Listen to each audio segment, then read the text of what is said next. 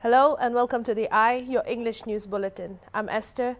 The handing over of rupees 2 crore 70 lakhs was held today to Mon Village Council and landowners for land compensation of 90 acres for the medical college in Mon.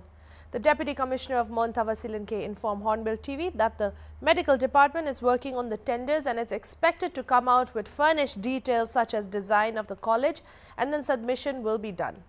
He informed that since there are multiple landowners in the said 90 acres, detailed survey will be done and money compensated to rightful owners proportionately.